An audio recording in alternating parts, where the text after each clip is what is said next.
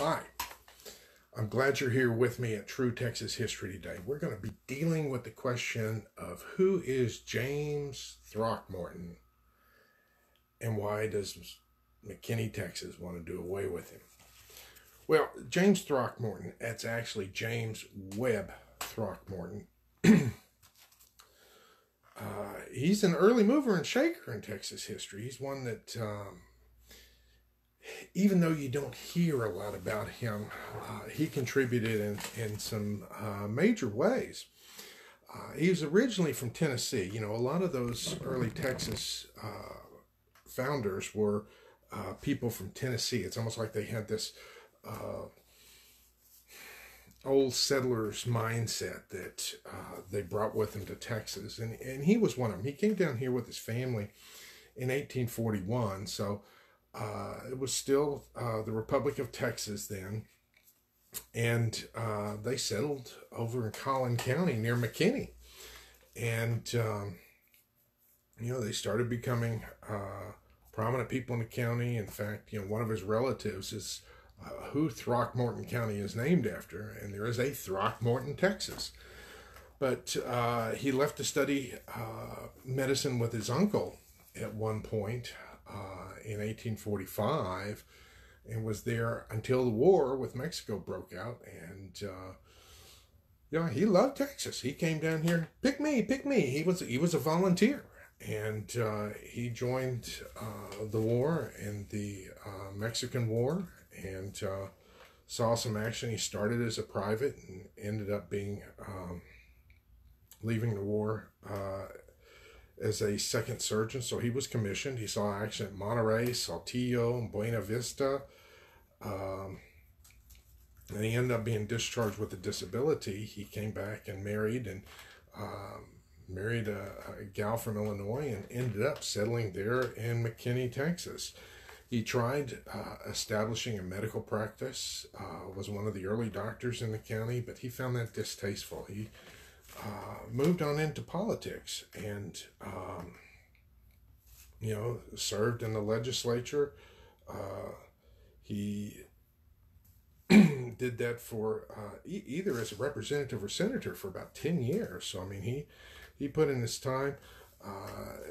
Both times that Sam Houston ran for governor, James Throckmorton was there. He was on the ball. He supported him. And he was a delegate to the secession convention, and he ended up being one of 7 to vote against secession. And that whole episode, I wish I could take you back in a time machine and capture that. Because essentially, the proposal was put forth, and each delegate was called on to cast their vote.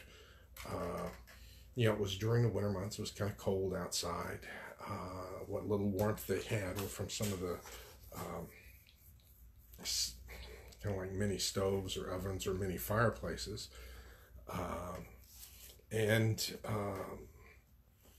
thing is, when he was called up, he stated, Mr. President, in the presence of God and my country, and unawed by the spirit of revolution around me, I vote no.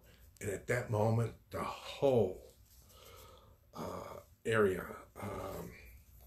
broke out with boos and hisses. And then Throckmorton spinned around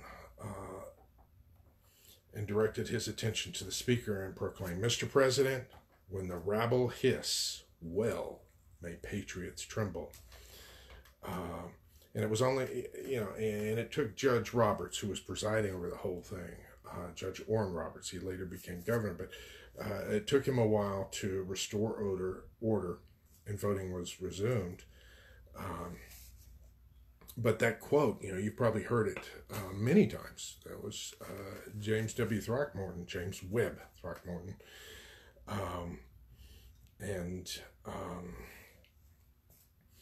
Toward the end of the voting, Governor Houston, who had been opposed to the idea, finally walked in, and all eyes were on Houston. They wanted to see what his reaction was. I mean, whether or not you liked or disliked Houston, people still looked to him for guidance. And they did so there, and they were looking for either signs of his approval or disapproval, and he was just flat emotionless, watching what was going on. And finally, the proposal passed. And, you know, Throckmorton voted his conscience, which is what you would expect an admirable person to do.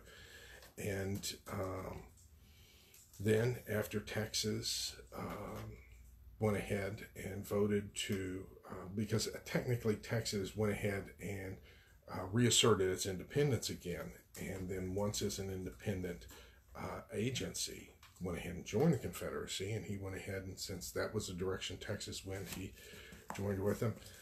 He became an agent and a soldier that worked over in the Indian territories. He saw action there.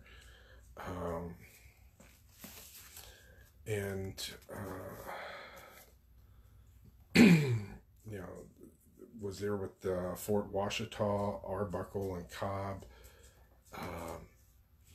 And then finally he worked his way on up to being a brigadier general, and he was the Confederate commissioner to the Indians. Now, when the war ended, you know, and Texas was trying to get back into the Union. You know, a bunch of obstacles were put in the way. I mean, we even sent delegates to Congress, and the Congress refused to sit them. They didn't even want to acknowledge us as a state. But during that time, Throckmorton was the president of the Constitutional Convention, and in 1866, and he was even elected governor. And as governor, he was given the responsibility to go out and,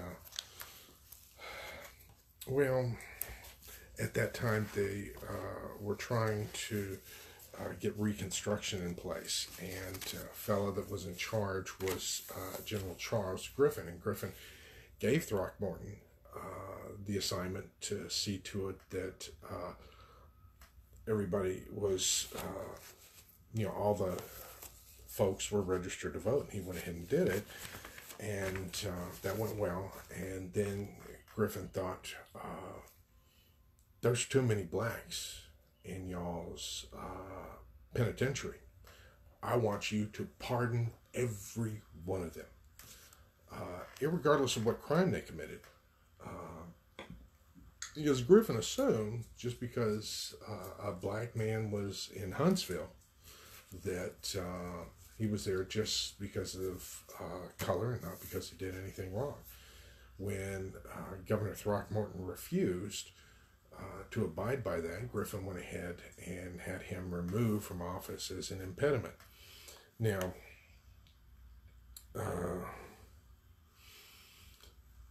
everything was kind of crazy back then.